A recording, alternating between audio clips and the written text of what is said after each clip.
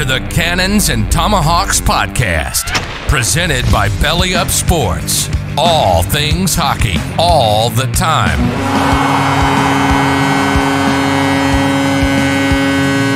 And now, here are your hosts, two washed-up beer leaguers who have no idea what they're talking about, Zach Martin and Alex Nuttall.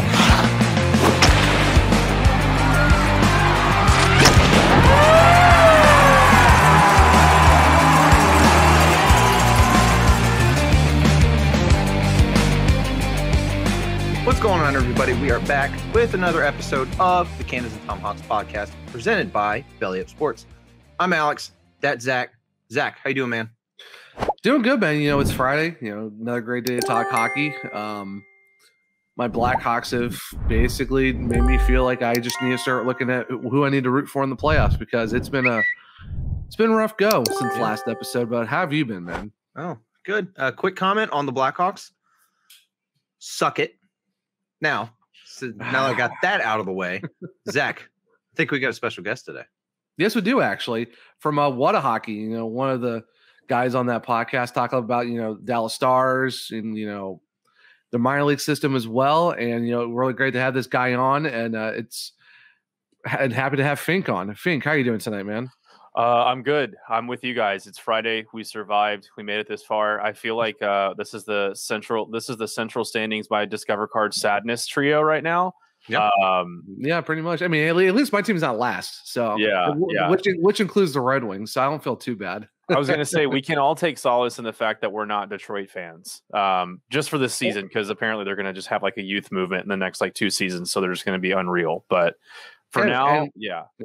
Hey, we're also not Blue Jackets fans in last place in the division. Like I said, that also includes the Detroit Red Wings. So, I mean, you were just a typical Chicago fan shitting on whoever is in last place, huh?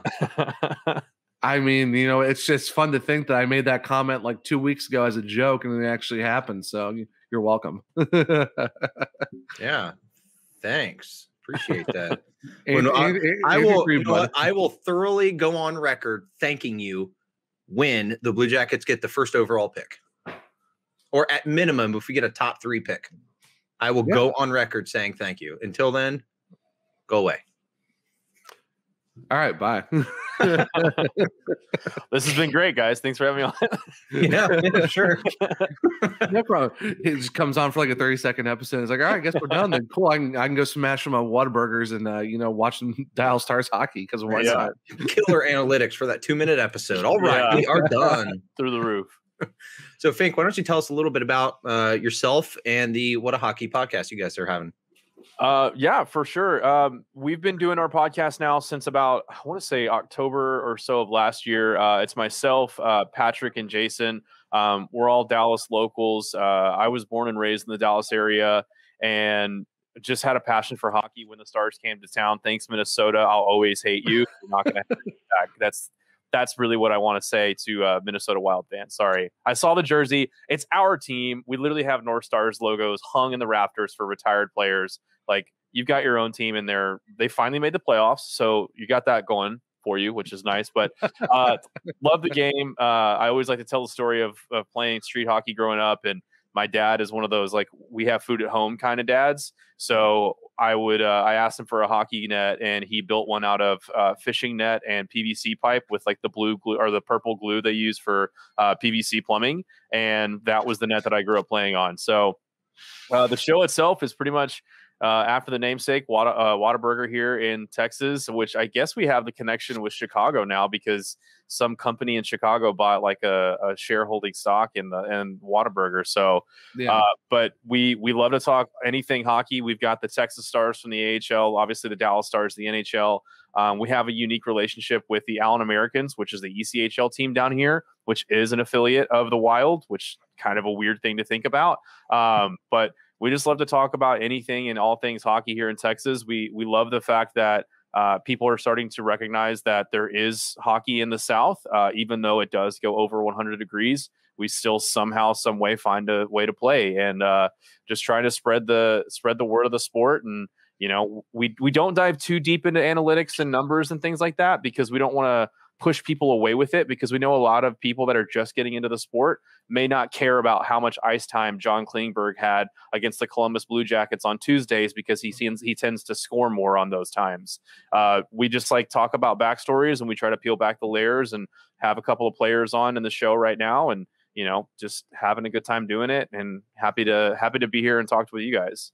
Yeah, for sure, man. That's all you can ask for. Just as long as you get on, talk hockey, talk what you want to talk about, and have some fun. That's all that matters at that point. Yeah, for sure. We've had a blast, and we've made some really awesome friends of the show. And like I said, we've met some cool people. We've had some awesome opportunities, and we're still young, so we're happy to jump on things like this and talk with people from around the country and around the league that do pretty much the same thing that we do and have been at it for a little bit longer. And we're just pumped to be able to do it and show people like, hey, if you want to do something, like just set your mind towards it and get it done. Yeah, for sure. Yeah, I talk with the North Stars to see you get the North Stars logo behind you on your wall and stuff like that too. And also looking at the jersey collection you got going. I know we talked about it before the show, but that Mr. Alaska jersey is a pretty nice touch to that collection with Roussel. And I think is that a custom Fink jersey in the top, that green one? Yeah, we've got a custom Stars jersey. My brother, shout out to him. He is a phenomenal Christmas gift giver. So one year he got tickets for us to go to the Stars game on the glass behind the Stars bench. It ended up being the game that they clinched the playoff spot against the Flyers. Went on to beat Nashville in the first round. I think it was in 6 games. Unbelievable experience. He gets me a personalized jersey, and then if you can see, I've got the Wilkes-Barre Scranton PA minor league jersey that says "From Justin," which is an ode to the "From Dwight" jersey from The Office. That was his gift to me. Yeah, that's nice. That's a nice touch. Yeah, and it's stitched. I mean, it's custom. I mean, it's legit from the team website. So there you go. Big jersey fan. And then shout out, rest in peace to the San Antonio Rampage. The Golden Knights took them away from us, and they are now the Henderson Silver Knights. Which I love the silver buckets that they rock, but it was a really cool thing to see hockey in San Antonio. But yeah, big jersey collector, as I see Alex's as well. Yeah. So I have to ask you real quick. So your guys' reverse retros, what are your thoughts on those things? Because we did a jersey reaction to all the reverse retros, and yeah, I did kind of put your guys' dead last behind Detroit's, which was kind of tough to do, but sorry about that. It's okay. What are your thoughts on them? At the beginning of the season, I was kind of on the fence. I'm one of those where, like, I see a jersey, like same thing with the blackout jerseys we had. It's all good and well as a jersey, but show me the full kit. I want to see it from head to toe. So when I saw the reverse retros, obviously I was a little let down. I think there could have been a lot more work added to it. Even just a little bit more green on like the star tracing on the outline on the front and back would have been ideal. That being said, I'm probably going to buy one now. I don't know what it is. Seeing them on the ice after a couple of games and knowing that they're probably not going to come back. Yeah. The Roussel jersey I have behind me is his rookie season jersey. It was a team issue, so this is like, that's the grail for me. But it's also the first white jersey I ever owned, and I've been brave enough to wear it to a couple of games this season. So it makes me feel a little bit better about purchasing another white jersey. So that being said, I definitely, if I had to scale it from 1 to 10, I'm still like a 6.5. Like, me on the excitement meter. They could have done so much better, though. They really could have done better. Right. So what are your thoughts on the highlighter black, green neon jerseys? So when they initially released, I was over the moon. I was like, this is sick. I cannot wait to see these on the ice. Patrick on the show is a huge fan. He's got a blackout Hintz jersey. Oh, there you go. Yeah. But as time went on this season, I don't know. They just they didn't really work for me on the ice. It's weird when you have a team who literally calls their color victory green and then they make another green color. And it's like, your namesake is on the back of the neck of the jersey. It says victory green on the inside of the collar. And then they made like this vibrant highlighter jersey. And I don't know, it's kind of worn on me, and I don't think it's in a good way. So It's a good ode to the Stanley Cup Finals. You know, you guys have typically victory green. That new one, it's runner-up green. So it's fine. Yeah. Exactly. What are your thoughts on the Wild taking your guys' North Stars colors and the design of the jersey and making their reverse retro? I would love to hear, because when they came out with those, I'm like, those are nice, but I want to see what Dallas Stars fans think of these jerseys, because the fact that it's kind of like theirs. But I was and am still hot about it, because of not only is that not their history, because the history, like I was telling Alex before we jumped on, is in our rafters. It's up in ours. Like, we have the retired numbers, we have the logo. What really set me off was when they put stars on their pants, which, don't get me wrong, it's a sick look. Like, the pants look phenomenal, but they literally have the Dallas star on their uniforms. And so for me, that was like where the line was drawn.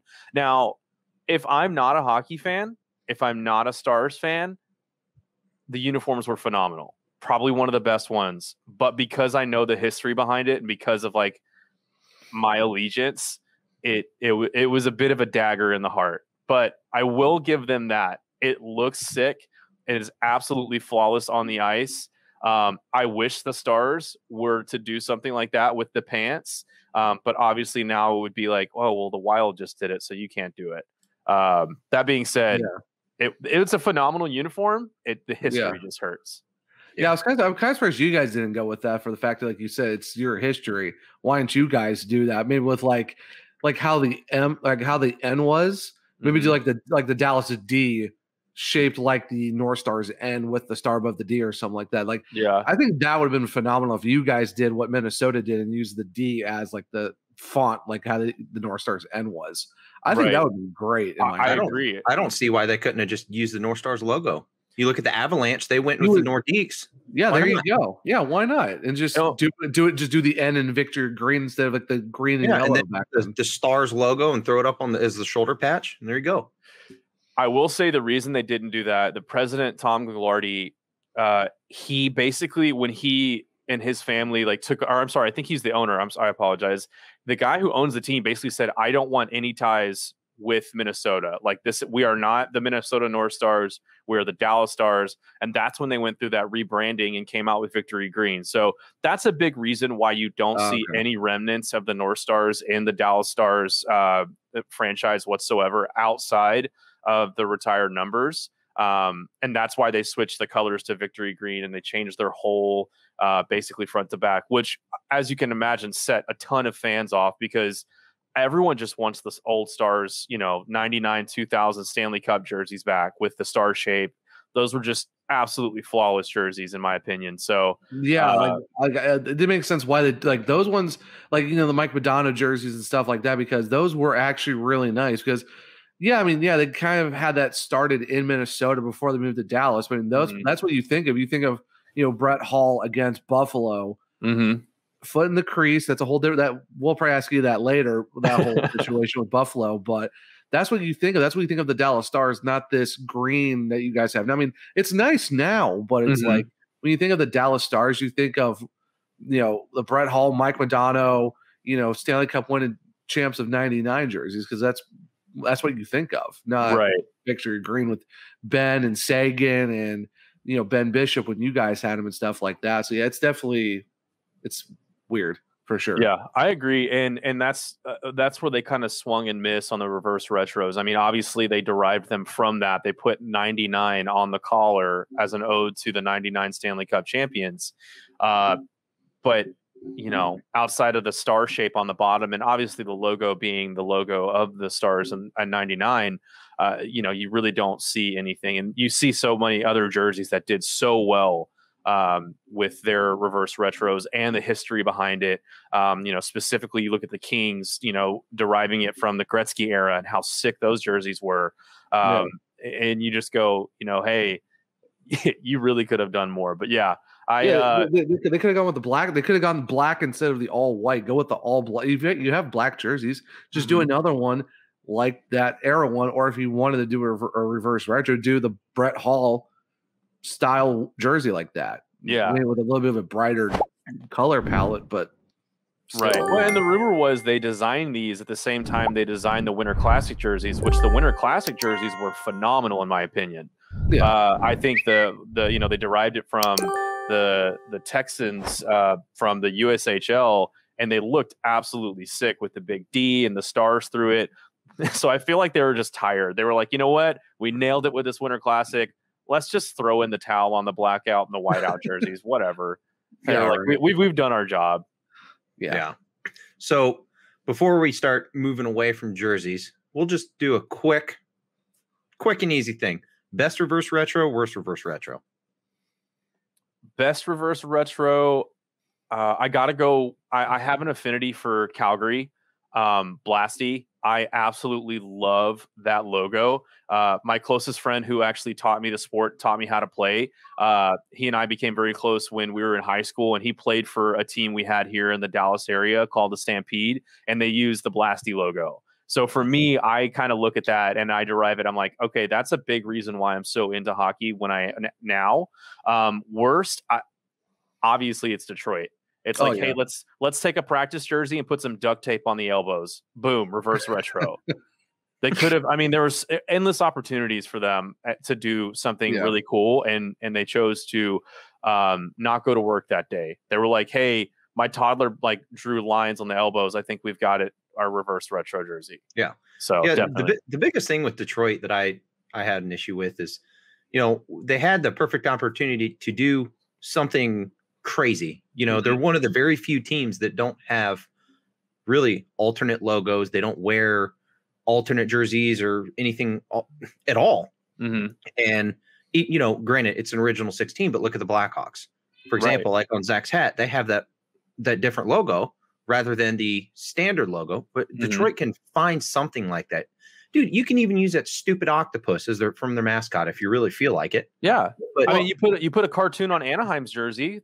Why not put a cartoon on theirs? Yeah. If you look back at the Red Wings when they had the Winter Classic against Toronto at the Big House, they had that funky looking different D that they had back then too. Like you could have pulled back and gone with that or something, or like do something else with the wheel logo. Like I've seen a couple like mock-ups that people did on Twitter, and one of the ones that I saw that I absolutely fell in love with, even though it's not real, is it's an all black jersey, all black. The red logo, red numbers with like white outline, same. I mean, it is sweet, but of course it was just some guy was bored on Photoshop or something. But I wish they would have done something like that. It's all red and white. I get it. It's their team colors. It's the logo. Very traditional, but at the same time, dude, change it up a little bit. Yeah. Like if I'm Steve Yzerman, you're sitting there thinking, dude, I'm trying to completely turn this entire franchise 180. Why not add New Jersey in? Who cares? And it's funny you say that. It's so funny. Like we look on Instagram is where I see most of them, but the mock-ups that other people do, and I'm like, there's a guy in his basement in the middle of the country that's doing a better job than every single NHL franchise, with the exception of a couple. I'm like, you guys, he probably would have taken like just a free jersey as payment if you just would have let him do it. It's funny. It's funny to see how many mock-ups from these guys are just like above and beyond better than what the product on ice was. Oh yeah. It almost feels like Adidas and when they work with the teams, it's like it's either lost in translation or it's just like, looks fine, let's just go with it. And you're like, why? Like there's so many other ones you could have gone with. That's like there's so many freelancers that you could be like, hey, we want to hire you, we'll pay you X amount of money, and we'll throw in the jersey that you designed for us if you want to do it. And they're like, okay, cool. Dude, if I design one that the Blue Jackets made, I'll take tickets to one game, a 6-pack, and a bag of Cheetos. Yeah. And a free jersey, right? Well, obviously, but free jersey has to be the automatic. Like, I'm going to get this because I made it. So yeah. It's the automatic sweetener to the deal. Like, just give me a free jersey of what you use, and the rest is just the cherry on top. So exactly. It's super frustrating seeing all these mock-ups that guys make. Even outside of the NHL, with the NBA or the NFL or anything like that, there's so many jerseys that people make. They're sweet, but these teams are like, that's too complicated. We're just going to take our practice jersey and boom, done. Yep. Because why not? Okay, I guess. Yeah. Doesn't make any sense. But meanwhile, we're sitting here, bank accounts dry, but still going, hey, I'll throw hundreds of dollars at you if you just give me what we want. Oh yeah, exactly. I like our reverse retros for the Blackhawks, but I still miss the all black jerseys that we had with the current Indian head on the front of those. Yeah. I forget what year that was. I think it was like 10 or 11 or something like that. Please bring back the old school all black Hawks jersey with the Indian head on the front. I will pay you money for that jersey because those things were slick. And it's like, nope, you get this like white and black jersey from the Winter Classic we had, and then you have the reverse retros, which are nice, but no. Yeah. Give me the all black Indian head jerseys. I'll throw money at you to do that. For sure. Do it.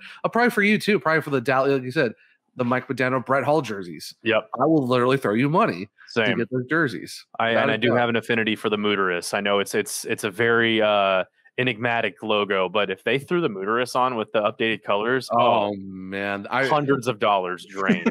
I remember that because I've seen it like on Bar Down and a bunch. I think most of it was like Bar Down and a bunch of other ones too. Are like these are probably the worst alternate logo jerseys ever created because you're just like, what in the world? Like I see what they were trying to do with the Constellation, but oof. An absolute train wreck too. It was awful and I love it. It's honestly one of my favorite jerseys of all time because of how much it's so bad. It's a huge reaction. Yeah, exactly. Yeah, it's so bad. It's so good. It's like one of those. It's like a movie that's so bad, but you just have to laugh at it. It's kind of like your cult favorite movie. Exactly. Like guilty pleasure to watch because it's just that bad, but you have to watch it because you're like, I just make fun of this movie and I want to watch it. It's what these jerseys are. They are so bad, but I still wear it. Pretty much any Nick Cage movie now is exactly what those jerseys are. Yeah. Man. Outside of like Gone in 60 Seconds and like maybe it was a couple others that he's had, you're just like, yeah, no, I'm good. Yeah, for sure. Bees. Yeah. But yeah, the problem is there's so many teams that have really solid designs, even if it's just their alternates. Like probably I can't decide which one I like better out of the alternates, just regular throughout the NHL. The Hurricanes take warning flag. And then the Kachina. Like, dude, you can't go wrong with that. Those are so sweet. What like we talked about before, make the Kachinas the automatic home and roads. I wish they would. And use the burnt red as the alternate, or use their reverse retro now as their alternate jersey. Mm-hmm. Reverse retro, that purple one with the desert on the bottom. It's lights out. Yeah, especially when they have the moon, like how they have on your Kachina now. That moon they have on the Kachinas as the moon above the desert at the bottom. It's just the small details that the Coyotes did were absolutely perfect. Like the attention to detail is just so legit. Like that's what I think. If you look at it from like home roads, alternates, reverse retros, name another team besides Arizona and Carolina that you say is almost better or just as good as those two. I think Carolina and Arizona probably had the best full array of jersey combos in the league. Oh, Toronto, top 100%. I'm kidding.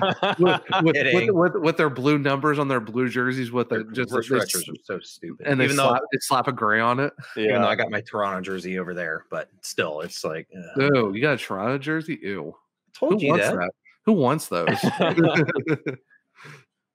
Yes, I know, but it's because of your boy Foligno. Yeah, I have to. I had to get my Foligno jersey, man. I love him. I miss him already. Yeah, I will say this much. I think Carolina takes the cake just because it's the fact that they took the team that they derived from, which is a completely different color template than anything else they've ever done, and they go, "Yeah, we'll do it." And they did it before the reverse retro was even. They had the green jerseys. Like they brought the green jerseys back, which was phenomenal. And they used the brass bonanza in their goal songs when it's Whaler night. Yeah, and then they go with the fact that they could have gone with the blue jerseys because there used to be a blue Whalers jersey. Yep. But they were like, or they could have gone with the whites. They're like, no, we're going to change it up. We're going with gray jerseys and keeping the green and all that stuff like that, and keeping the bottom the same. And you're like, all right, Carolina, we see you. There's so much with Carolina that is done so well from their jersey designs. Yes. Not to mention, by far, in my opinion, the best social media presence. Without a doubt. Like, I'm so glad because people have heard me say the story a bunch of times. We used to live in North Carolina, so we would have partial season tickets to the Hurricanes.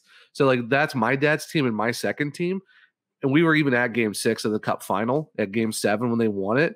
So like I follow the Hurricanes on social media. Yeah, they're bar none probably the best social media group on Twitter, just with their interactions in general, and just the fact that it's like they chirp everyone and anyone. They don't care who it is. They're like the Wendy's of the NHL. They'll just they'll clap back everybody, and they don't care who it is. Exactly. That's just how great it is. I think that's the best comparison you could make to it.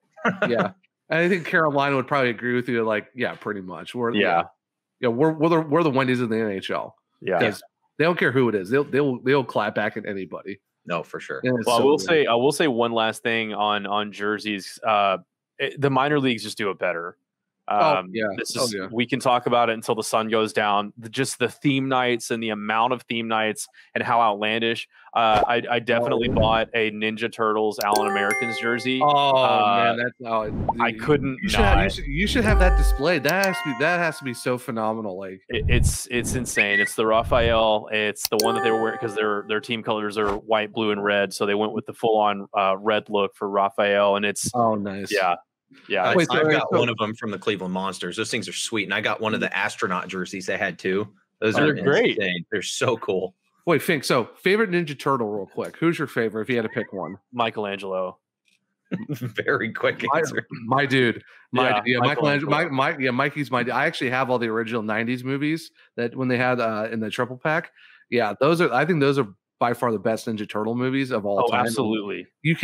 Those in the 80s cartoons. Yeah. The OG stuff. Like this new stuff is a monstrosity. It's an exactly. Oh, especially the one like the live action Ninja Turtle ones where it's like you could tell they were really just CGI to the max. So bad. Like, nope. So bad. I'm sorry. They were like bulked out and like it's just like nah. This is no.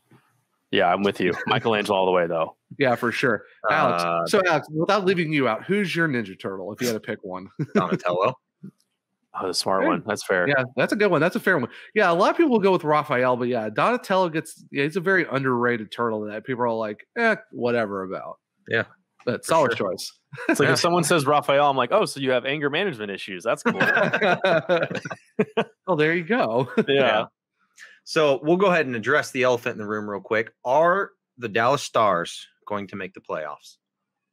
It's going to take a miracle. We were talking about the movie Miracle earlier. They're going to make a sequel called Miracle 2. The Dallas Stars make the playoffs in 2021. Yeah, after the start you guys had, where it's like, yeah, they're not going to make it. Same as Nashville. They're like, oh, those guys are dead in the water. It's going to be Columbus or Chicago for the 4 spot, and it's like, not so fast, my friend.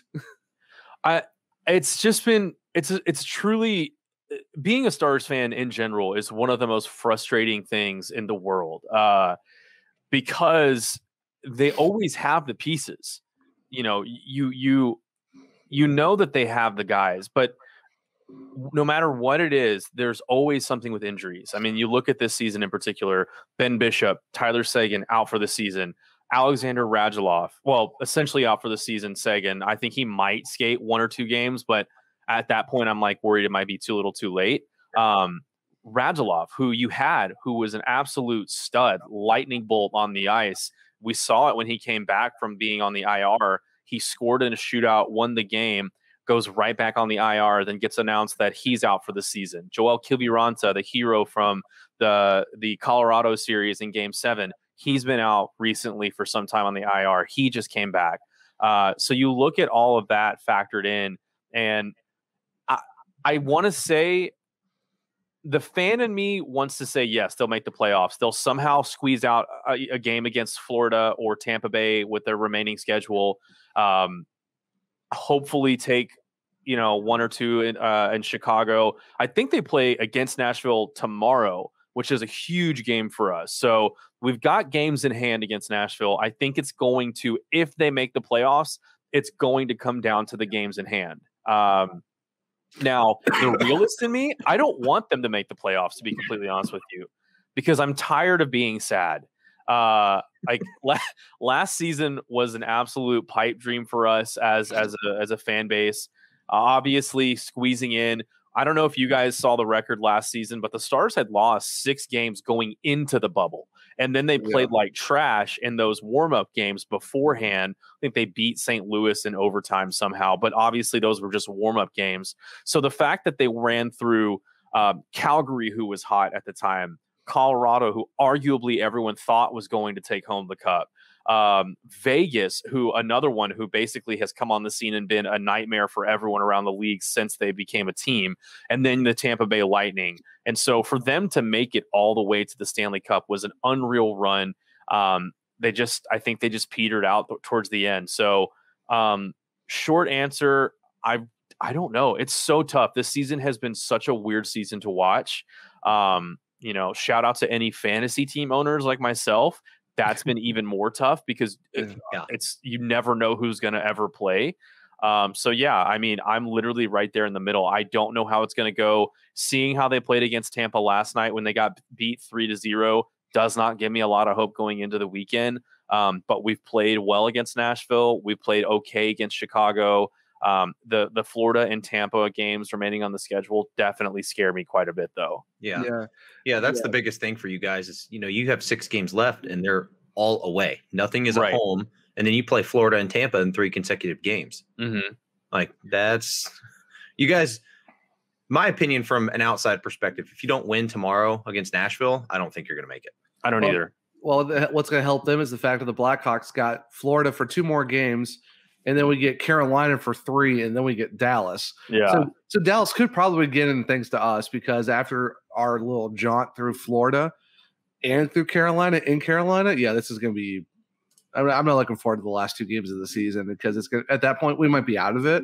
Mm-hmm. So – well, and the thing, too, you have to take into account for Dallas, and I hate I sound like I'm making excuses for the team, but they started a week late, and then they missed a week due to – ironically enough, an ice storm in Dallas. I remember that. Yeah, that was wild. It was unbelievable. I was actually, I kid you not, like at a friend's apartment in downtown Dallas, about to walk to the game, and I think 8-degree temperatures with a wind chill close to negative, and they canceled the game 30 minutes before puck drop.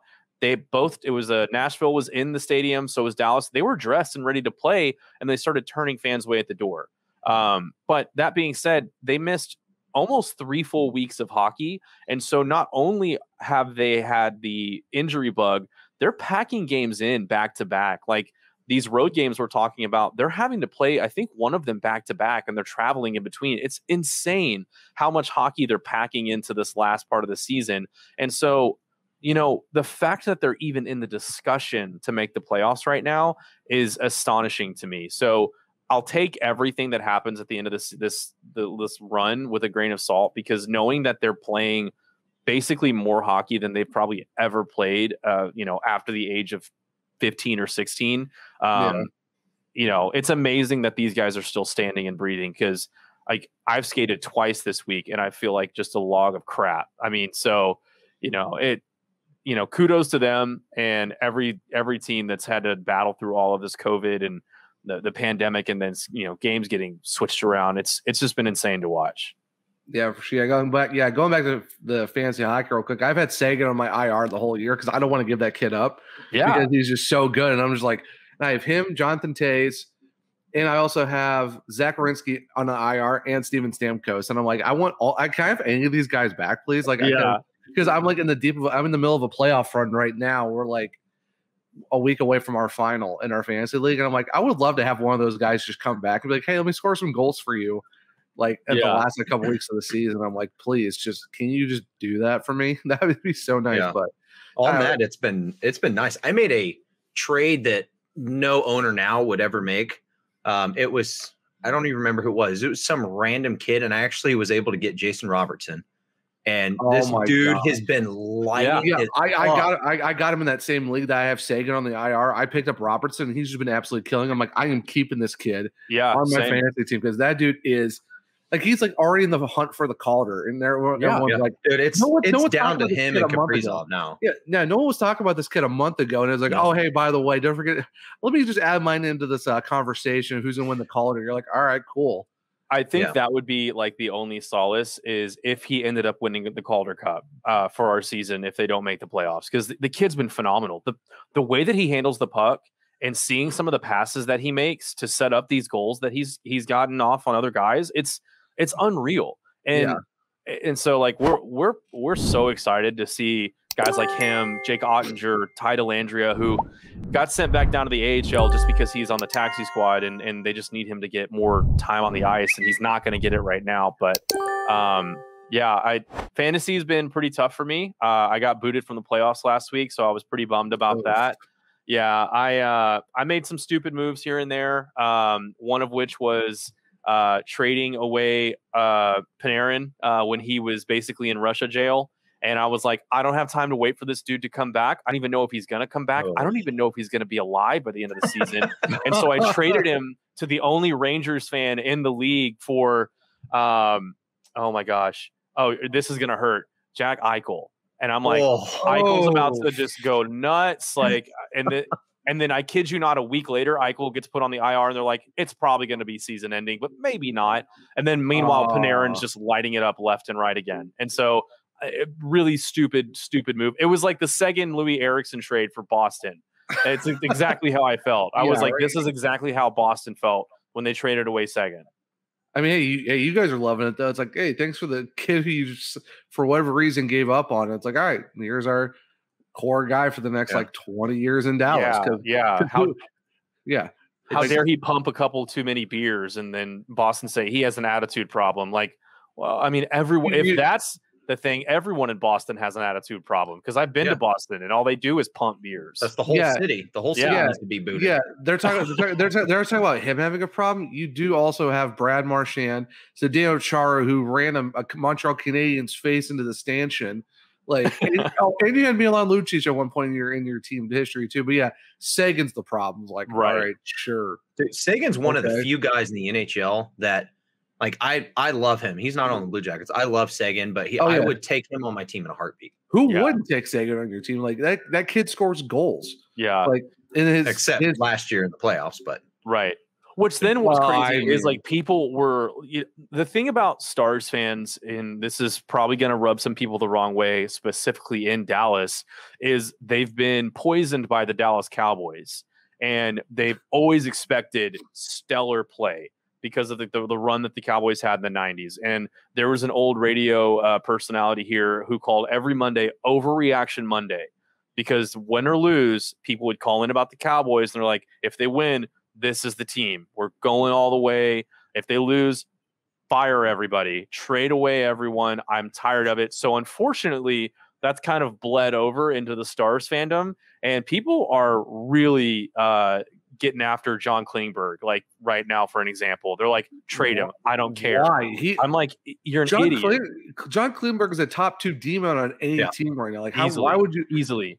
That's wild, because the fact that you like going to hockey practice, we'll talk football a lot. But yeah, Dallas Cowboys fans, I don't know if you are, but I'm not. No, I'm not. Being born and raised in Dallas, I'm not a Cowboys fan because I was born and raised in Dallas. Yeah, it's like it's like Pittsburgh fans and Dallas Cowboys fans are absolutely the worst fans in football. It is an absolute joke. And the fact that you guys are, like you said, every year, oh, this is the team, and then it's like trade everyone, and it's just like it's a constant year in and year out thing with Dallas Cowboys fans. Mm-hmm. You're like you guys need to stop producing. Like, just stop. Like, you guys are just so unnecessary right now. It's ridiculous. The only Super Bowl that Jerry Jones wants to win is being at the top of the Forbes list, and he is. And I honest to God, until that man is no longer on this planet, I do not think the Cowboys will be good. But we don't have to talk anymore about football. It's the same thing with Stars fans. Like, they expect every season for it to be like the top tier team, and then Tyler Seguin, kind of struggles in the playoffs, and you're like, everyone's like, this guy's an idiot. Like, why is he even on the ice? And then you find out that he had a torn labrum and said, I want to play through it. Yeah. And that's you have no idea how much that hurts. Yeah. And you have guys in baseball. Oh, I have a splinter. I'm out for, I have something on my finger. I'm out for like 2 weeks. In football, I have turf toe. I'm out for 6. Yeah. I mean, you have Bergeron with a punctured lung going through the playoffs right now, getting smacked almost every game. Like you said, Sagan's here with a labrum. You have guys with broken bones or like torn stuff, or like guys who could potentially die on the ice because they actually have like, organs that are punctured. And it's like, nah, I'll keep playing. And you want to give Sagan crap because it's like, oh, he's struggling. It's like, LeBron got carried off the court because he sprained his ankle. Meanwhile, Rich Peverly died on the bench for a couple of seconds and came back to life and said, what's the score? Yeah, or LeBron gets carried off, or because he gets carried off because he was dehydrated because they made the arena like super hot and he got cramps on his legs. I was dehydrated this morning because I had too much to drink last night, but no one carried me to work. You know? Yeah, right. It's the same thing with like Jay Boomeister. He essentially died, and they took him out. They took him to the hospital, and he wanted to continue playing. Like, yeah, dude, it's ridiculous. There's guys who are literally getting stitched in the middle, and I think it was like PK Subban. He got cut on his leg. It was a pretty good cut too. Oh yeah, didn't miss a shift. Didn't miss a shift. Stitched him up and goes right back on the ice. And it's like hockey players are so they're just underappreciated for the fact of just like, I do not care. I want to win this game. I want to win the Stanley Cup. Let's go. There's no load management in hockey. No, like baseball, you get it in baseball because you're playing 162 games, and the NBA is such a joke when it comes to like, oh, we need to lessen the schedule. We need to give these guys time off, even though they're playing like 3 games a week. Mm-hmm. And the NHL's like, well, that's cute. We play like 4 or 5 in a week, and we're skating up and down the ice. Yeah.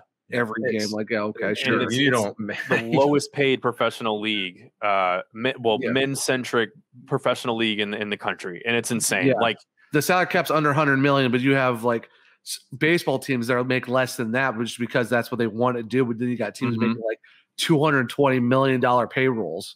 I was about to say, you have players that essentially like MLB contracts that could buy NHL franchises. Yeah. It's unreal. Yeah, it's like, and it's crazy. Like then you get like some of these NFL players, like Pat Mahomes has like a $500 million contract. Yeah. For the next 10, 12 years. You're like, now he owns a soccer club overseas. It's like that. And part owner of the Royals. You're like, okay, I'm a professional player and I also own another team in another league just because I can. It's like NHL players are like, I'm just trying to make money to live off of for the next 20, 30 years after I retire because I'm done by the time I'm like almost 40. Right. It's ridiculous. Like it's the most physical sport too. And I will argue that with literally anybody, maybe except rugby. That's the only thing or America. Actually, I would say American rules football or Australian rules football because that's more offensive minded than rugby. But yeah, it's like hockey players get hit the most, they play the most, and it's like, it's a 4th favorite sport in the States. And it's like, let's not mention there's literally knives strapped to everyone's feet that can and will cut you. And we've seen it. It's like people want to like show broken legs from football plays. And like, oh, well, this is tough. And I'm like, okay, well, this guy had his throat slashed on the ice. Yeah. Let's talk about Clint Malarchuk for a second. Gets his throat cut as the goalie of the Sabres. And then, I think it was what 2 months later, he's like, "All right, let's go. I'm playing hockey or something." I just need a little piece of plastic over the throat. We'll be fine. Yeah, right. It's like unbelievable. Okay. Yeah, it's crazy. Like you sit there and look at that compared to the other sports. Basketball, they're going up and back and forth a little bit, and then you have other guys. Like there was a game, I think it was the 5 overtime game between the Blue Jackets and Toronto. And they showed that Seth Jones had skated for roughly 11 miles or something. Unbelievable. It's insane. Didn't he have 60 minutes of ice time or something like that? Over 60 minutes. He literally played an entire hockey game straight. If it was just if he started and just played the entire game without sitting, that's basically what he did. Well, and the thing that blows my mind in the post game, they're like, "How you feeling?" He's like, "I'm good. I can play a whole nother game. I can go again." Yeah. Yeah, because the fact that you hit the wall, then you went past it, and then you got the second wind because your body just conditioned it because he broke the wall, and it's like, all right, I can just keep playing that because my legs aren't jello because I've skated for an hour. Yeah, sure. Let's just play another 2 games just because. Which fun fact about Seth Jones, he's actually a Dallas kid. I think he was born in Dallas, but they moved to Colorado. But his dad played for the Mavericks. One of the weirdest looking human beings named Popeye Jones. That's my tidbit for the day. So I thought it was really cool because I believe him and his brother both ended up playing hockey, even though their dad was a professional basketball player. Yeah, it's crazy. Yeah, Seth obviously is a defenseman, and his brother Caleb plays for the Oilers.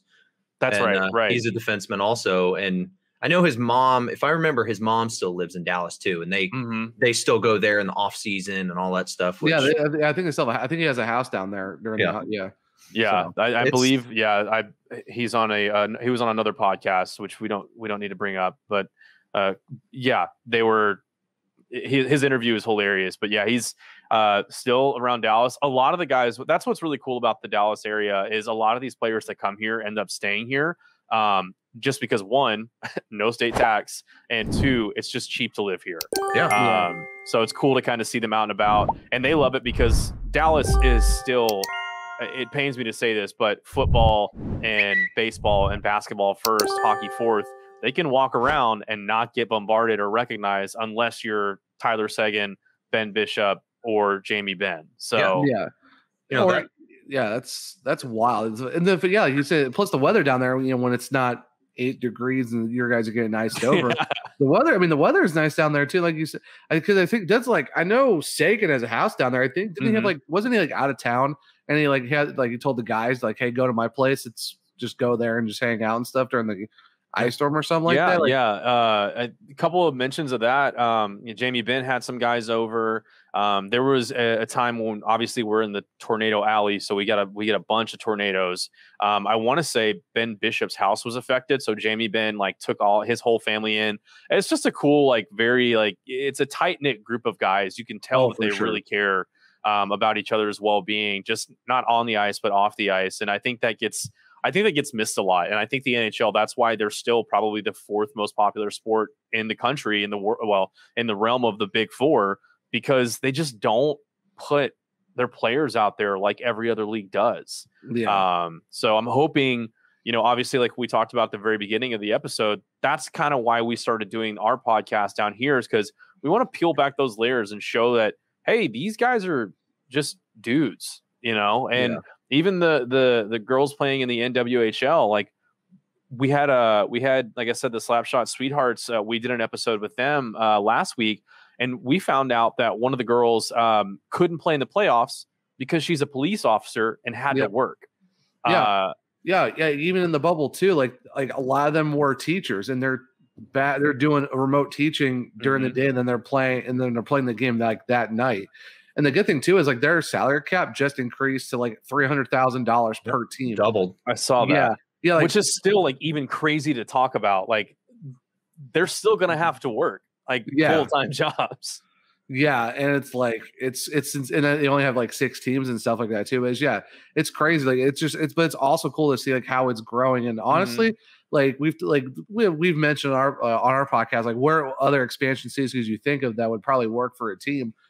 I mean, honestly, I think somewhere down in Dallas would probably be a good spot for a women's hockey team down there, because like you said, the Dallas fans would actually love it, and I think it would actually work, because then you would be able to get a team in the South that's not Florida, because let's be honest, outside Tampa, who really cares about Florida down there? Yeah. Right, about hockey down there in Florida. So it's one of those things, especially with Texas. I mean, especially with hockey. Yes, you have the Dallas Stars, but I think Texas is such an untapped market when it comes to, especially, baseball and hockey. Granted, you have football, you've got the Texans, and you have the Cowboys. The Cowboys are arguably probably one of the biggest fan bases on the planet. Unfortunately. Yeah. But it's one of those things, there's so many things. Dude, throw them in San Antonio. I was going to say, San Antonio a team back. San Antonio rallies around any team that goes there like I've never seen. They only have one professional sport. They have the Spurs. That city is obsessed with the Spurs. We're talking billboards. Every commercial for every local business you see, every ad read you hear has a San Antonio Spur on it. That's why I was so bummed out when the Rampage got relocated or bought out by now the Henderson Silver Knights, because they used the Spurs arena. I believe it's the AT&T arena there in San Antonio. And we went to an AHL Texas Stars San Antonio Rampage game, and it was almost sold out on a Friday night. And this is an 18,000 seat arena, and this is an AHL game. Dang. They absolutely are obsessed with their teams. Now they've got a minor league soccer team, minor league baseball team. Yeah, if you throw a women's team, or even, and I know that there's a lot of people that are NHL to Houston, NHL to Houston. No, Houston doesn't need another team and I think NHL to San Antonio. No players don't want to be in Houston, because look what happened to all the guys who left. Yeah. San Antonio would be perfect. Yeah, they already have the arena set up. It's already able to take the ice. We've already seen that with the AHL. It is a state-of-the-art arena. I may be a bit biased because they do sell Whataburger in that arena. So I was living a dream. Nothing wrong. I was legitimately living a dream where I had a patty melt in one hand, a dollar beer in the other, and I was sitting right next to the penalty box on the glass for this AHL game. And I was like, if I die tomorrow, that is so cool with me because I've officially peaked in life. Yeah. So when you have a patty melt, a dollar beer, and you're watching hockey, I mean, I don't know. Like, name something else that would just beat that. I mean, the Stars could have won the Stanley Cup last year, but outside of that, hey, at least you guys won a cup though. So I mean, this is true. Unlike some of us here who haven't seen their team win. I mean, wow. Oh my gosh. Oh my God. He gets eliminated from the playoffs. Never been there before. Kick the man while he is down. So I have to something. Just let Alex know that sometimes you do it constantly. Well, I mean, it doesn't help that he's also wearing a Rebirth franchise that has also not won a Stanley Cup. So it's like, you kind of bring it on yourself a little bit. It's fine. He is wearing a Blue Jackets hat too. So yes. It's fine. You have the Calder winner right here, so it's fine. Don't worry about it. Maybe. No, I'm throwing my hat in for Robertson right now. Nope. I'm just calling it now. I think it's just like with the playoffs.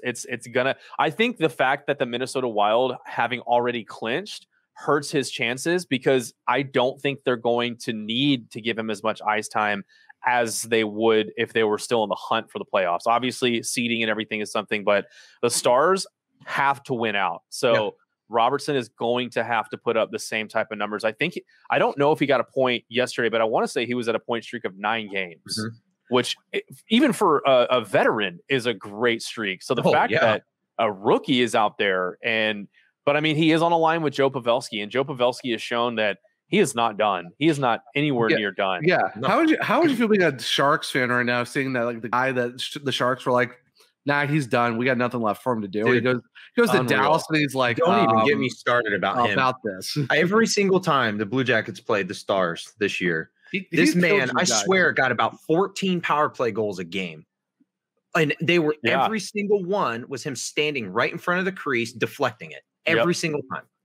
I mean, you've seen the famous Instagram or whatever social media video of him just standing in front of the net. And I don't know if it's Ben or whoever it was, maybe Gary Onoff, just ripping just the nastiest, fastest wristers. And he's just going dink, dink, dink. And I'm like, that's not normal. Like that is the epitome of consistency. Yeah. Like Joe Pavelski's probably his resting heart rate is probably like 22.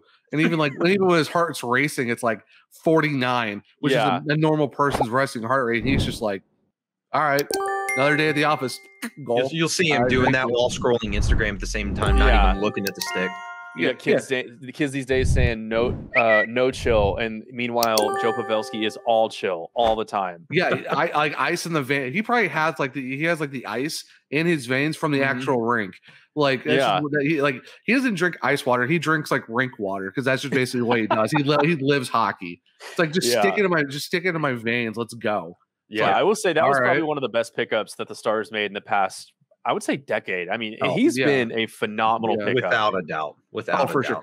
I mean, the fact of you guys, like your defense is also just absolutely just disgusting. So you got Klingberg, and the fact that even in the draft too, you guys got some studs in the defense. Like it's just absolutely insane. And the fact that one of your D-men was in the fastest skater 2 years ago when we actually did have all-star games. What's that like? What's that life having NHL weekend, like all-star weekends again? But still though, it's crazy how your guys' defense is like, all right, we're gonna put guys in fastest skater and we're just gonna body people and put pucks in the net like it's no one's business. Well, what's so funny is if you like rewind 5 years ago, maybe give or take, all the fans were like, our defense is trash. That is the reason we are not winning games is our defense. And now you look at it and you've got Heiskanen, you've got Klingberg, you've got Esa Lindell, who arguably is one of the most underrated defensemen in the league because the guy skates like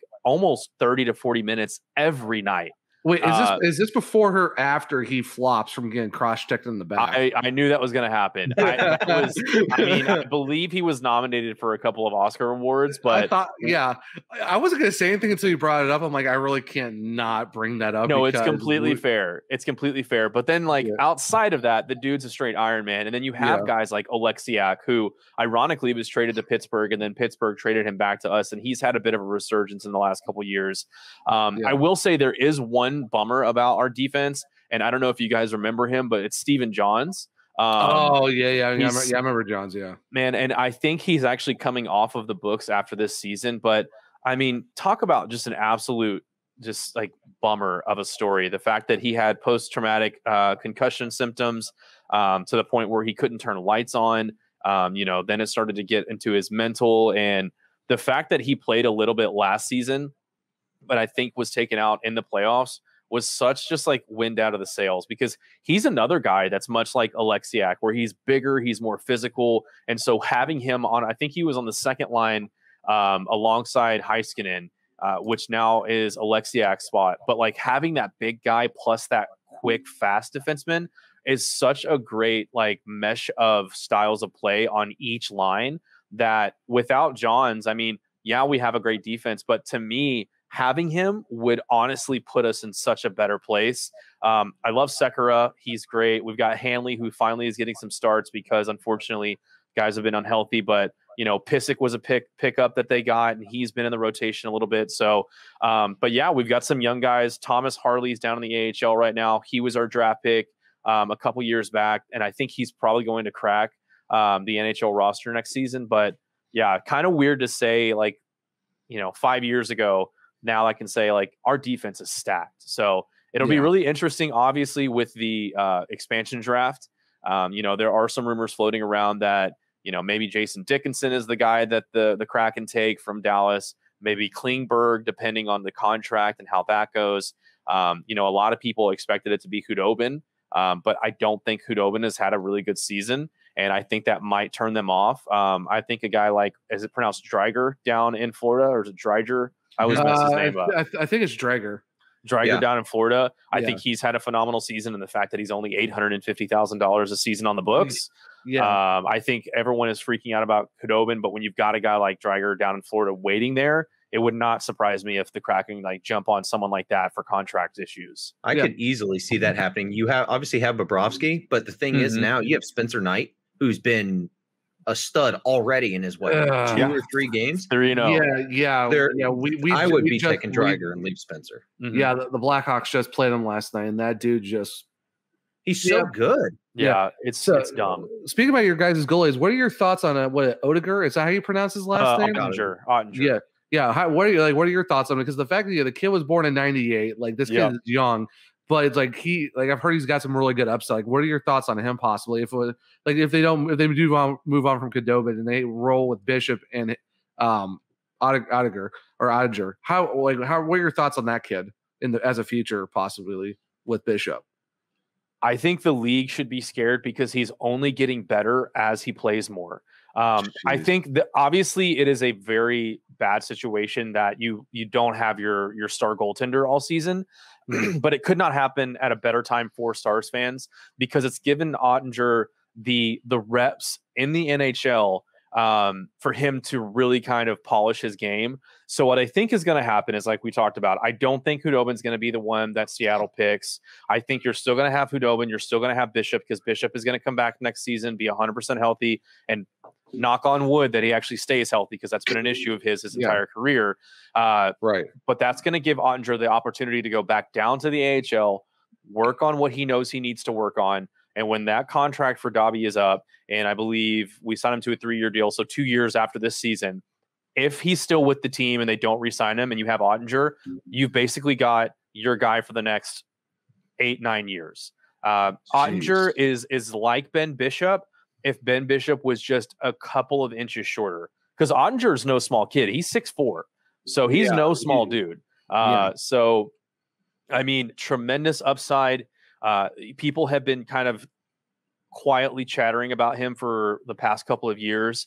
And the fact that he has had this opportunity and he has gone in and he has played the way he's played has been really a breath of fresh air. So I think he's going to be one of the best goalies in the league. I think he's more of the traditional bring up. It's where he's in the minors for quite a while. He gets his reps in. He gets a little bit of time in the show, sent back down, comes back up. Not like this Knight. Comes on the scene, gets 3 starts, 3-0, lights out.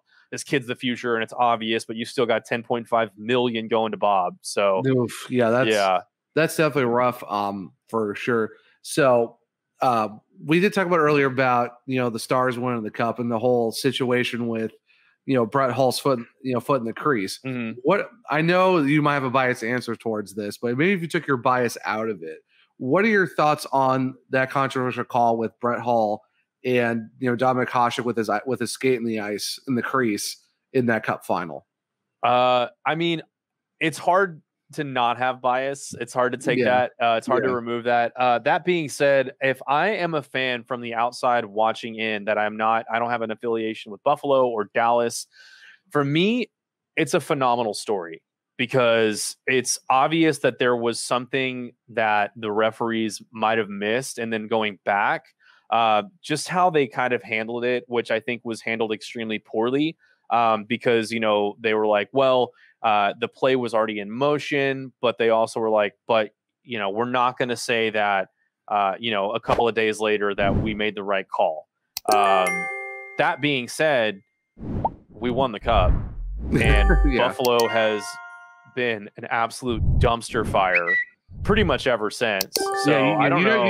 You guys basically broke them. And then I think the Kings broke them in 2006. So you guys in Carolina basically broke Buffalo. Yeah. And I mean, you look at them now, phenomenal uniforms, great uniforms, but that is literally about it. They need to go back to the Buffalo head, in my opinion, and the black, red, and silver. With the swords. Yes. Yeah. You might, at this point, with how poorly of a franchise. You need to do something. You've got to. Like, if you're going to be bad, like, at least give me a reason to want to buy the jersey because it looks cool. Yeah. But yeah, it's fun to talk about now, but the Stars have a Stanley Cup. And I think the fact that they actually went to the finals the next year showed that they weren't a fluke. Like, they were a solid team in the late 90s, early 2000s. And the fact that, obviously coming from Buffalo and only being in Dallas for, I think, 6 years at that point, 7 max, and for them to actually make it, it just shows, like, at the time, the whole front office was so dedicated to putting a product on the ice that they knew was going to be one of the best teams. Was really fun to be a part of. It's one of those things where I'll always remember where I was at. Obviously, it was like an overtime game at the time, so I was maybe like 12 or 13 years old at the time. So I was of sound mind. I knew what was going on, but I was the only one awake in my home at the time, and it was just like probably 1:30, and I thought, this is the coolest thing in the world. So it is kind of funny that there is a little bit of that history around it. But at the same time, it's still awesome to go back and watch the Stanley Cup video and everything that went into it. And I don't know if you guys know, but Pantera has our goal song, which I am going to be biased and say we have the best goal song, but we also have a song that was specifically written for our team. That is pretty nice. As a Pantera fan, I can dig it. I can dig how that works. So you said jerseys. Let's say some of a fan of another team or just a neutral was looking to get a Dallas Stars jersey, but you can't pick Bishop, you can't pick Sagan or Ben or Pavelski.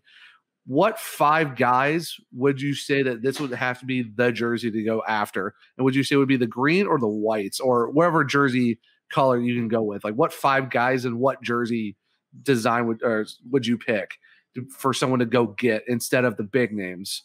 Name 5 other guys. Dennis Gurianov. He led the team in goals last season. He's had an interesting season this so far. He's starting to get a little hot now. Obviously, aforementioned Jason Robertson. The kid's going to be a stud. He's going to be a pillar of this organization.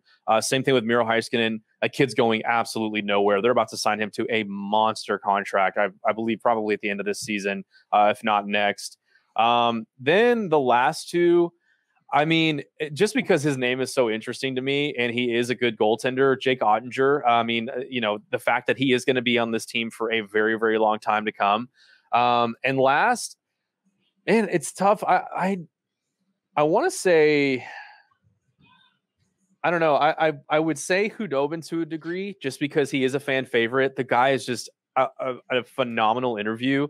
I'm going to go with maybe a dark horse that we talked about a little bit earlier that actually just got sent back down to the AHL, and that's Ty Dellandrea. Ty Dellandrea kind of has that. He kind of reminds people in Dallas of a young Jamie Benn. Maybe they're calling him like mini Ben because he is a little bit smaller in stature, but I love the fact that he is an agitator. He'll get in your face and he does not mind fighting. Like, I love the fact that he'll throw the body around. He's not afraid to get into it, and he knows how to play the mental game, which I think, they're not even called goons anymore. They're called agitators. I think that is an art. Which is fine. Yeah. Which is fine. Yeah. I mean, honestly, you kind of love the agitators, agitators that won't go too far, like Brad Marchand. But yeah, you love to have the agitator that's like, okay, he knows how to play the mental warfare, but isn't gonna slew foot you or punch you in the back of the head because why not? Yeah. Well, and that's why I've got the Antoine Roussel jersey behind me. It breaks my heart that he's not with Dallas anymore. I love him in Vancouver, and I know he gets under a lot of people's skin, but he is bar none, my favorite player of all time. Just because of the fact that he's not the best guy out there, and he knows it, but he skates his ass off every single second that he's on the ice. And it doesn't matter if he's been on the team for 1 minute or 10 years, he's going to fight like you guys have the same last name. So the fact that he puts himself out there, and he is probably one of the more frustrating players of the game, but I love that. Like, before him, for me, it was Steve Ott. So guys like that, always loved those guys. Yeah, I remember watching the Steve Ott against the Boston Bruins, where I forget who he like stuck someone in the boards, and it was just like a line brawl for a good 5-10 minutes, and it's just like there's just 3 Bruins guys on Steve Ott because he absolutely just boards this dude. But Steve Ott was a problem for sure. Oh, absolutely. For a long time, he was a problem to deal with. And the fact that, and this is, I don't know if this is going to ring some bells or rattle some cages, but the fact that Steve Ott and Sean Avery were basically on the same line at one time. Oh my gosh. I forgot about that. Yeah. That was... Everyone does. And that's honestly, outside of the Roussel rookie jersey, the Sean Avery Stars jersey might be one of my grails if I can get my hands on it. Just because he's so polarizing. The fact that he basically got booted out of Dallas because he told someone his wife, he had slept with his wife. It's just so, it's so great. Oh man. Sean Avery. Yeah. He's an interesting character, and I'm putting that lightly. I'm putting that in absolutely the nicest way possible because there are some thoughts about Sean Avery. Oh, I'm sure. I'm definitely sure there are. It's kind of one of those things. I'm hoping Dallas does well. I kind of secretly am wanting them to make the playoffs, but because screw Nashville. Where no one wants them in there. I can't stand Nashville. I've never felt closer to you guys. I absolutely hate Nashville I do too, a passion. And I hate everything about their organization, from their uniforms to that god awful goal song. Tim McGraw's "I Like It, I Love It."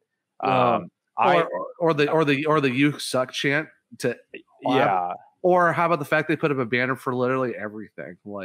Hey, we won the most games in the regular season, and then we absolutely got throttled in the playoffs. But hey, we did really good before that. And I'm sorry, the fact that they basically stole Detroit's tradition of throwing stuff on the ice, but now it's a catfish. Okay, you're not original. Just stop. Yeah, and so the fact that we basically just mopped them in the Winter Classic, and we'll always have that. And that was fantastic. Yeah, that was a beautiful experience all the way around. But I'm glad we can agree that I don't think anyone wants Nashville to do well ever, and I'm fine with that. Yeah. So, I'm okay with that. Yeah. Since you brought up the Winter Classic, what are your thoughts on Corey Perry's about 11 seconds of ice time in that Winter Classic? The ultimate walk of shame too, dude. It was like a mile and a half. I don't know if you've seen bad. I don't know if you've seen someone dubbed. I can't remember which Green Day song. I Walk a Lonely Road. And it was literally it was great. But they did it in slow mo. It was so weird. long. Yeah, but it was so weird because like I was extremely lucky to be at the Winter Classic. I mean, that's like nice. There you go.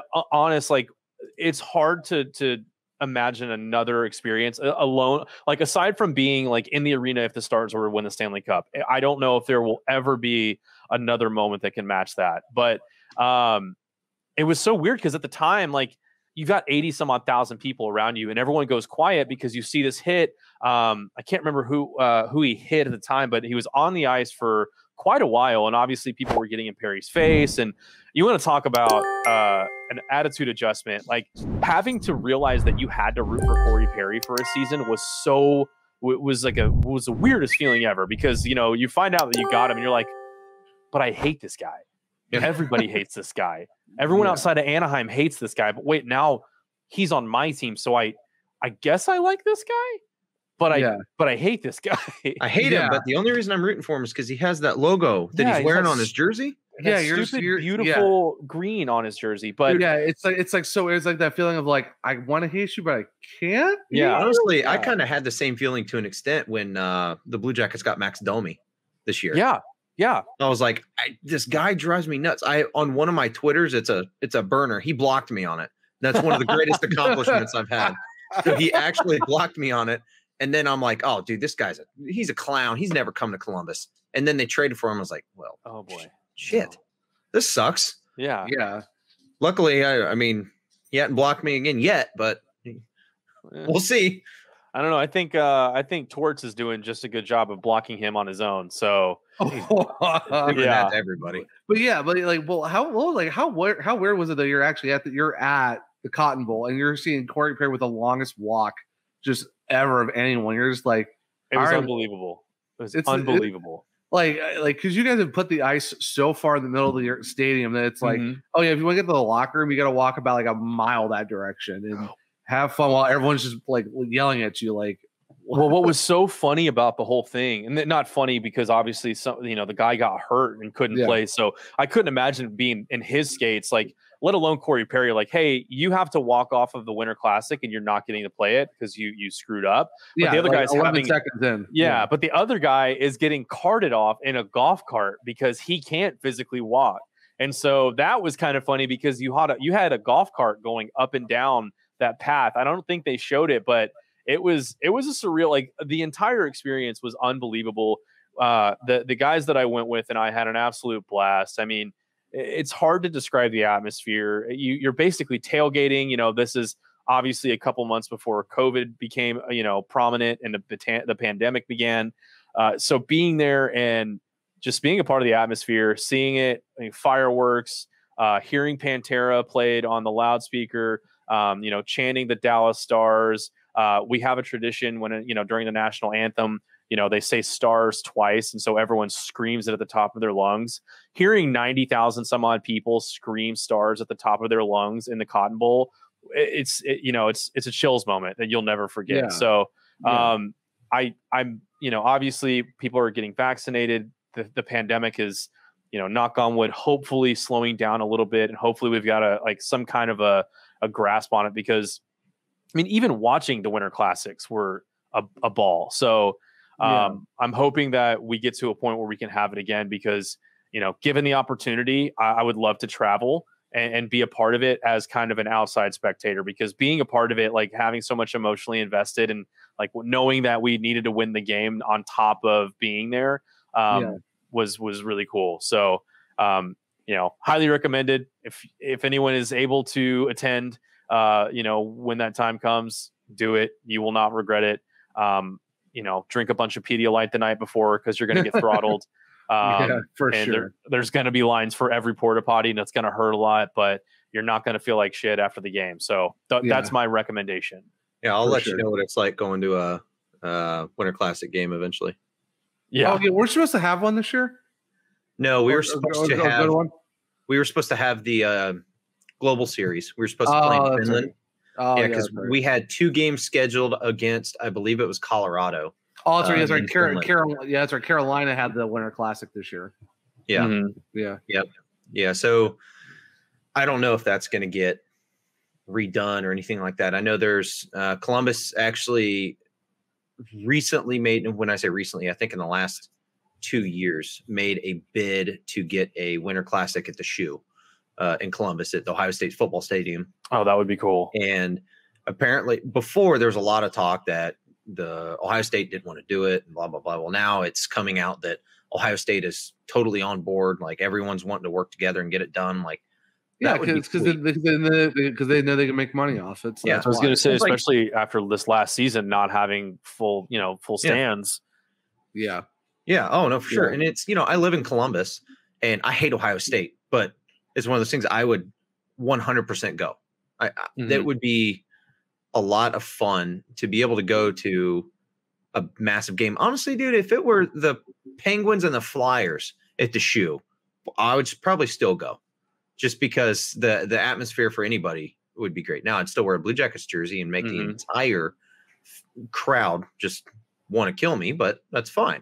That's what I'm here for. And meanwhile, you've got Zach. You're gonna be one of those guys who wears it. I was going to say your fists are probably shaking because What's he that? didn't mention Chicago in a Winter Classic game, because apparently that's just what NBC does. They're like, oh, there's a Winter Classic game. I'm sure Chicago would love to be involved.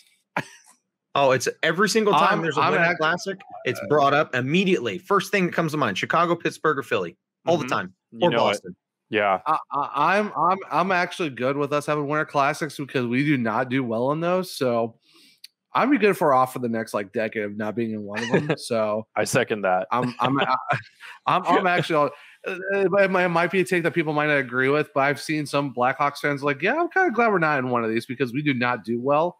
So I'm actually not upset about that. Yeah. Give it to someone else. We're good for a while. Like that's the loss I would like not to have on our record for the season. So there you go. Yeah. No, and I think Winter Classics anywhere it just brings more attention to the sport. And I'm hoping because of how well the Winter Classic did in Dallas, it opens up markets to do it elsewhere, like Columbus, just off the top of my head, like we were just talking about, maybe where the market isn't as big, but people just want to be at that. They just want to be a part of it.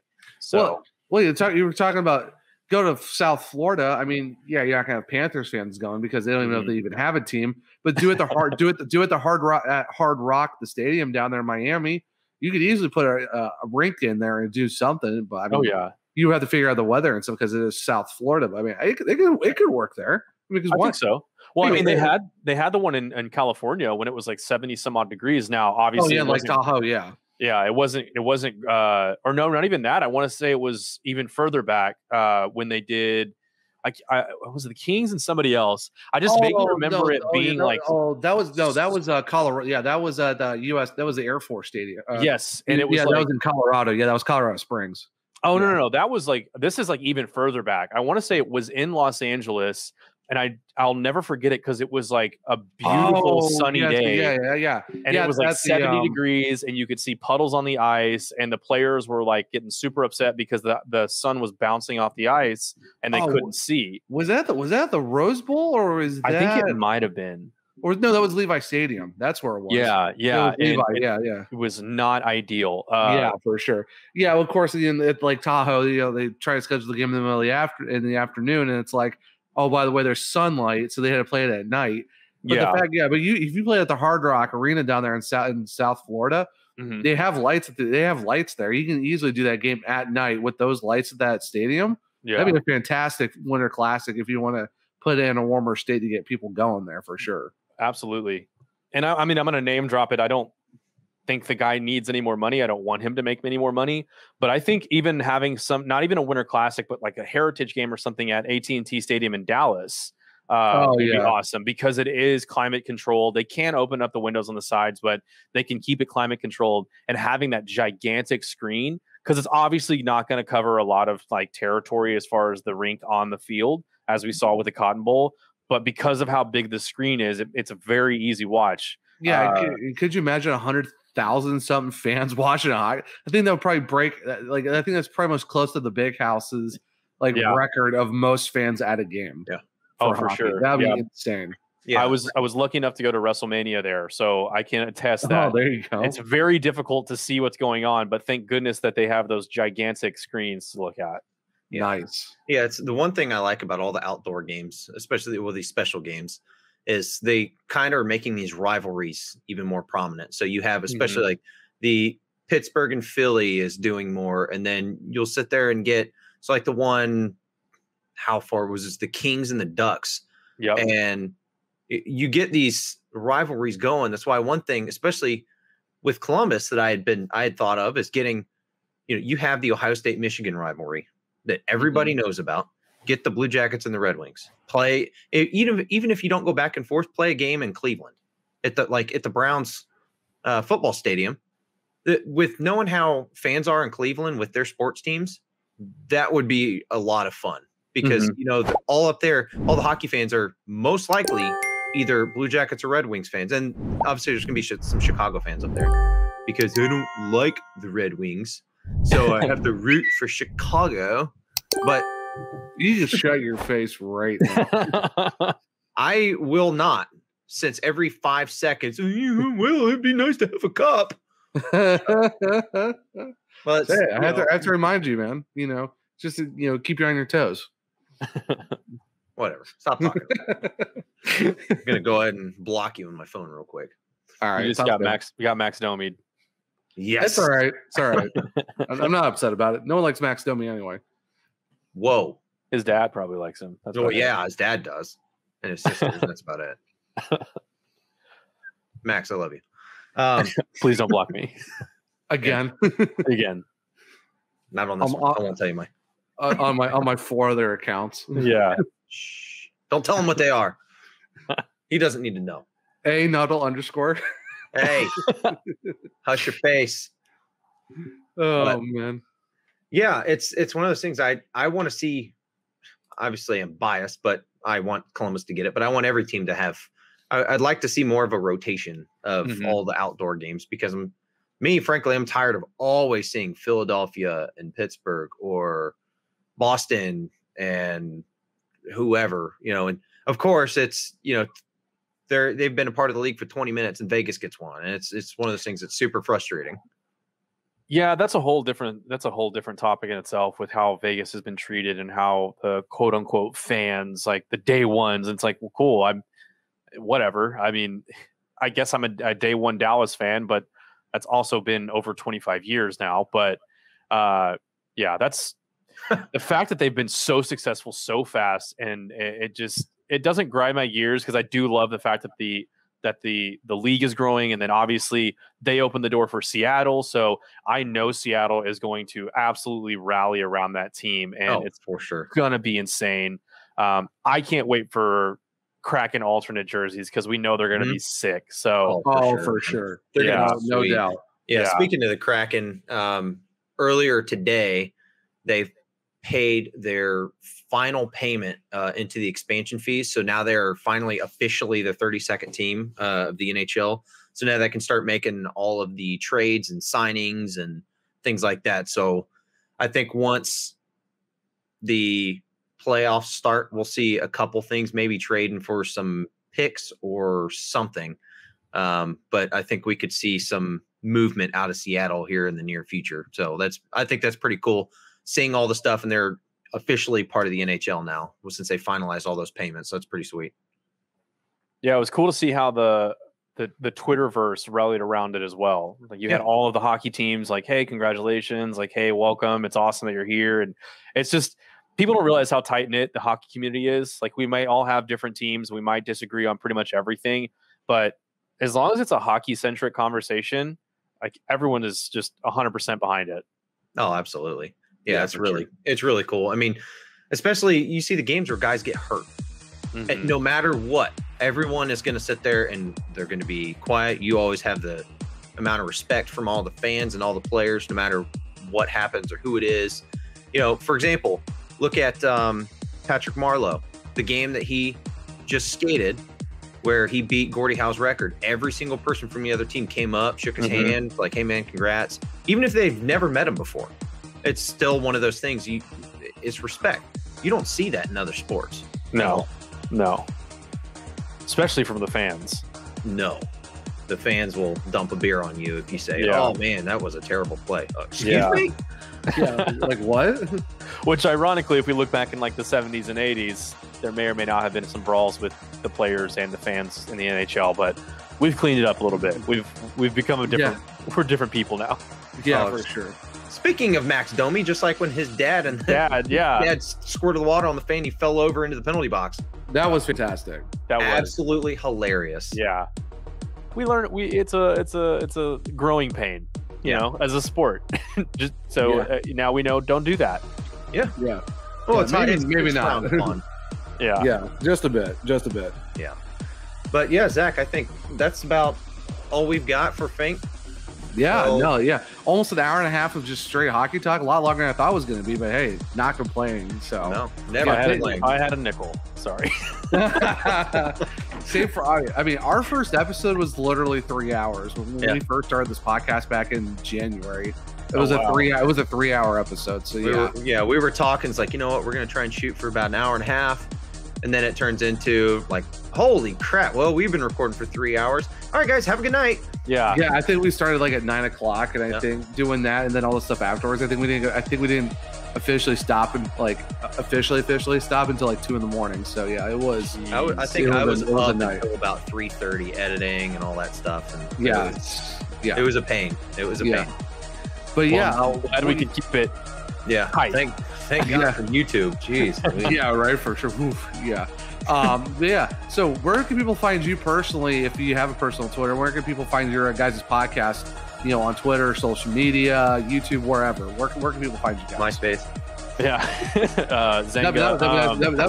It'd be nice to bring Mike back. Oh my God, I forgot about Zanga. Zanga was the first. Zanga's probably the reason that we're all doing this now is because they made us think that we were important media people when we were like 12 or 13 years old. So you can find it. Yeah, exactly. You can find me personally as at Laces Out Finkel. I really just kind of approached the name and I was like, I love Ace Ventura, so Laces Out Finkel. And that's on Twitter and Instagram. I welcome all followers. I'm not one of those weird creepers where it's like, this guy's account's amazing, but it's private, so you have to follow him. Whatever. Same thing with the podcast, at whatahockey on Facebook, Twitter, Instagram. We're on Spotify, Apple Podcasts, pretty much anywhere you can find podcasts, we're on there. We've got some pretty cool items in our store right now. We've got some stickers. We got a couple shirts left, some tumblers. So we're having a blast. We've got some more stuff in mind. We just have been having an absolute ball, like growing the brand and, you know, getting to meet a lot of people. Obviously, appreciate you guys having me on. And, you know, anytime you guys want to come on Whatahockey, we'll have you on and we'll, Alex will send you a bottle of spicy ketchup from Whataburger and we'll show you the light. Oh, what? Okay.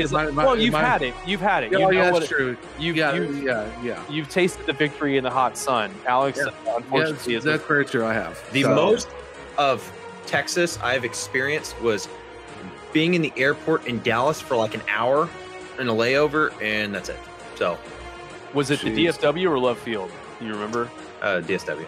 Oh, okay. See, that's even like if you were in Love Field, you would know you're in Texas because they have a Whataburger, they have a Chili's, they have a Chick-fil-A, and I want to say not a Texas Roadhouse, but they basically it's like, hey, anything Texas related or Texas born, we're gonna put in this airport. That would be hilarious. They did have a Texas Roadhouse in there as well, because why not? Yeah, exactly. But it's very on brand with the state. But yeah, we'll have to get you guys down to Dallas sometime soon. I don't know if you guys skate, but there's a ton of hockey to be played. And then, you know, obviously once things open back up a little bit more, you know, minor league hockey, NHL, it's all in Dallas. Sweet. I mean, I haven't skated in a long time, so maybe not, but I'm more than willing to go, you know, hit some beers and, you know, just do hockey in general, just watch games and stuff. So I'm all good for that. For that.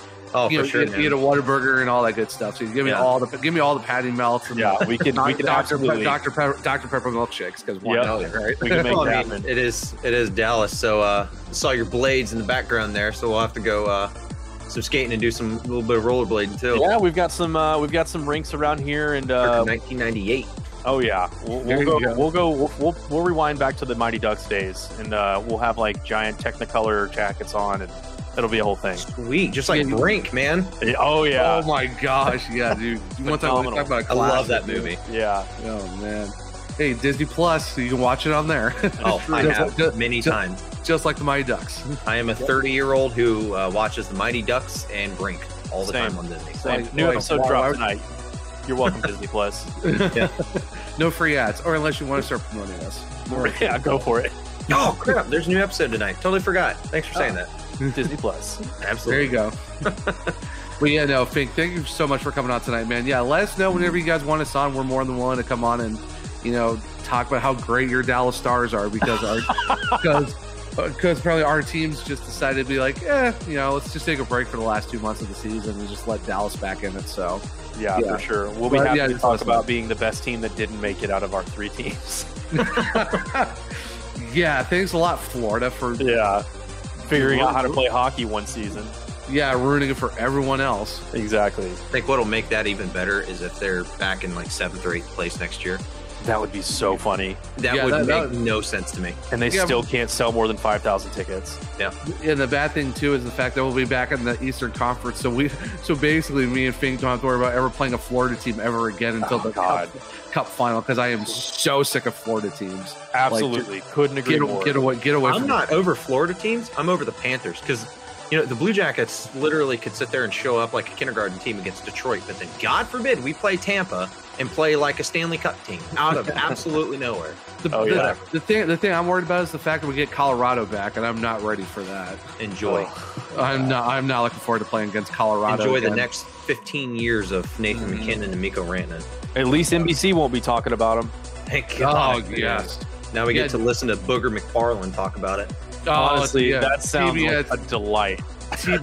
Well, no, hey, we also got TNT and TBS doing the other half of the. Yeah, Charles Barkley. Oof. Stephen A. Smith, Charles Barkley, and everyone else. This is going to be a fun time for sure. Oh, yeah. Hockey's back, baby. Oh, you mean where Sports Center will play hockey for like 10 seconds and bring Barry Melrose, the only guy to talk to about hockey. Yeah. And we'll have like a 2-minute segment. We'll have like LeBron James or anyone in the NBA for like 20 minutes just dribbling a basketball at practice. They're gonna have a 15-minute news story because LeBron James, somebody caught him on camera blowing his nose and throwing the tissue away the other day. So you're gonna have a 15-minute story about that. But meanwhile, the Tampa Bay Lightning just won the Stanley Cup. So all right, back over to you. Let's talk some baseball. Like, what? But yeah, man, again, we appreciate you coming on. It's been fun. We're gonna have to talk to you some more, have you get on again at some point. We'll hop on with you guys at some point and talk about your stars. Zach, why don't you let everybody know where they can find us on Twitter? Yeah, Twitter, Cannon Hawks Pod. You can find us on there. You can find us on all our social medias at Cannons and Tomahawks Podcast. Pretty simple. We have a link tree. Go click that. You can click that and find us on all podcasting platforms wherever you do listen to them. And also check out our sponsors of Pure Optic. Pure Hockey, Spy Optic. And you can also check out Romeo's Pizza of Columbus as well if you want to get some pizza and breadsticks while you're at it, while you're watching hockey, because why not fuel your body while you're watching guys fuel plexing those nets? Oh, and Alex, what are we all about here at the Cannons and Tomahawks Podcast? We are all about beer, food, and hockey. Peace. Thank you for listening to the Cannons and Tomahawks Podcast, presented by Belly Up Sports. Beer, food, and hockey.